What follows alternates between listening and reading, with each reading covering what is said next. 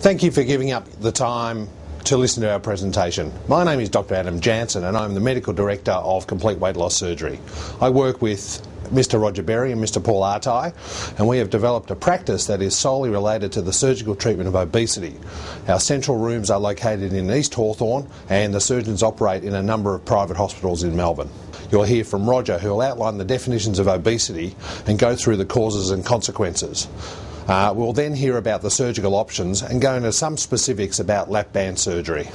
Towards the end of the presentation, we are lucky enough to have Mr. Andy Spalding. Andy's had a lap band and his story is truly inspirational. I'm sure he'd also be happy to take questions as well. So that's enough from me, and I guess without any further delay, may I introduce Mr. Roger Berry.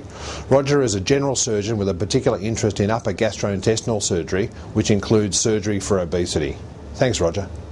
All right, thank you very much, Adam, for that introduction. I'm going to take you through today the diagnosis of obesity, some of the treatment options for obesity, and particularly the surgery of lap banding for obesity. The obesity epidemic is here. It's a rapidly expanding problem in Australia and around the Western world, or the developed world. About 1 in 5 people in Australia are obese, and many patients are overweight. In the last 20 years, there's been a doubling of the rate of obesity in Australia. As a result of obesity, particularly severe and morbid obesity, there are major health problems, there are psychosocial problems and difficulties with day-to-day life. You can see from this graph that as the body mass index rises, the risk of death from obesity-related health issues increases exponentially. The takeoff point is in the overweight range at 27, and it increases rapidly from there. The diseases associated with obesity wouldn't all fit on this slide.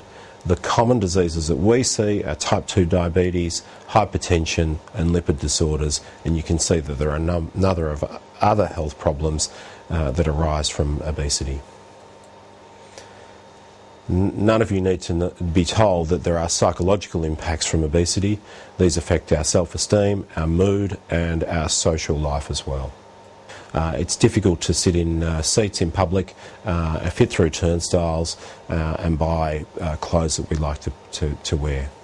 The non-surgical treatment of obesity you've all been through. We've all been through diet and exercise programs, behaviour modification programs, weight loss clinics or weight loss programs, and even medical treatments for obesity, such as drugs that suppress our appetite. Weight loss reduction programs usually start in January each year. The chance of a patient getting through the full 52 weeks of the year is very, very low. Most patients drop out of their weight loss program quickly. Surgery is a little bit different. The goals of obesity surgery are to improve health, improve quality of life, increase lifespan. This is not a cosmetic operation. There are different types of operations that are used surgically to bring about weight loss. In general, the two groups are malabsorptive procedures, where the digestive tract is shortened to reduce the chance of absorption of food and nutrients, and restrictive procedures. Restrictive procedures reduce how much the stomach can hold. We can combine these two in a more complex procedure, adding both malabsorption to restriction. These diagrams show the different types of procedures. The gastric bypass procedure, a vertical banded gastroplasty or an old stomach stapling operation, and the newer procedure which we'll concentrate on, the lap band system. If we were devising the ideal anti-obesity operation, it would be minimally invasive, it would be very safe, it clearly would have to be effective in bringing about weight loss and health gains. It'd have to be effective long term, there'd be a low reoperation or revision rate, side effects would be low, we could continue to do this operation over time, it would be fantastic if it could be adjustable and readily reversible. The lap band system addresses some of these issues. The lap band is a silicone band placed around the upper part of the stomach. This creates a small pouch that holds a small volume of food. It induces the feeling of satiety or not feeling hungry. This animation shows the band positioned high around the stomach. Food comes into the pouch, which is very small, so only a small volume of food will be allowed in, and then it's slowly released into the remaining part of the stomach. The combination of the restriction of the band, the small pouch, and its small volume means that you'll feel satisfied quickly, less hungry in between meals, and will eat small amounts of food. This cartoon takes us through the lap band procedure. It shows the placement of the camera and ports for the instruments to do the surgery. The band is introduced around the neck of the stomach, secured in place, and then the tubing connected to a port which sits on the abdominal wall for easy access for adjustments post-operatively. One of the advantages of the lap band system is its adjustability. Once it's positioned around the stomach, we can then add fluid or volume to the band, which will narrow the opening at the top of the stomach. This will increase the restriction and slow the emptying of the small pouch above. These adjustments are made by the surgeon in the rooms. Fluid can be added or removed, making the band tighter or looser as necessary, depending on weight loss, appetite, hunger, and other symptoms. A well-adjusted band is safe, achieves steady but good weight loss week by week. We estimate that about 1/2 to 1 kilogram of weight is lost per week, and you'll be able to eat most solid foods. There'll be some exceptions, but most foods will, in small volumes, will go through the band. Unfortunately, there are no limits on liquids. Liquids will pass through the band unrestricted, and we never recommend high-calorie liquid intake. With the lap band system in place and well adjusted, you'll feel satisfied with a small amount of food.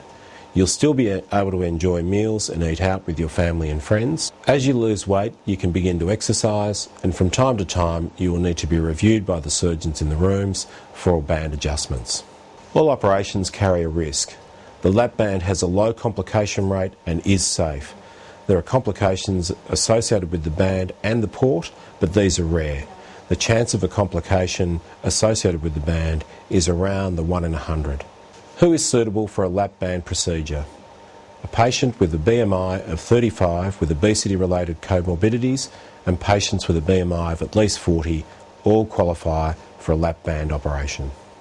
Lap bands are placed all around the world, with more than 200,000 people worldwide having a lap band procedure. There are more than 16,000 in Australia to date, and this is increasing every year. Morbid obesity is a chronic medical illness that has long-reaching health consequences and is caused by multiple factors.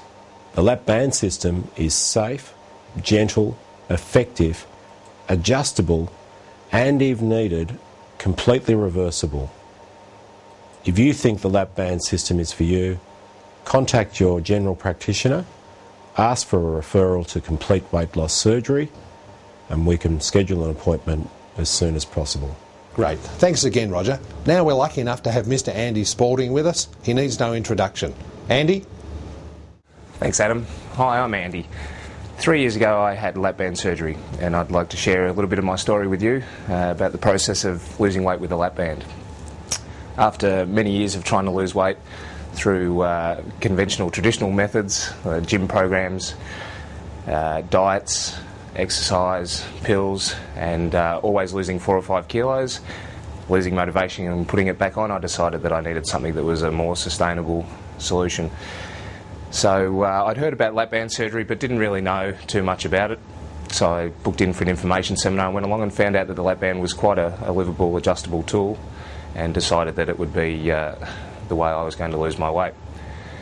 The surgery at the very beginning of the process was a little bit of an unknown, what life was going to be like and what the procedure was going to be like, but it was actually very easy. I went in the morning, had the surgery that day, stayed overnight, and went home, sat on the couch for a week, didn't really want to move around too much, let myself get over the actual surgery, and then I found after 5 to 7 days I was moving around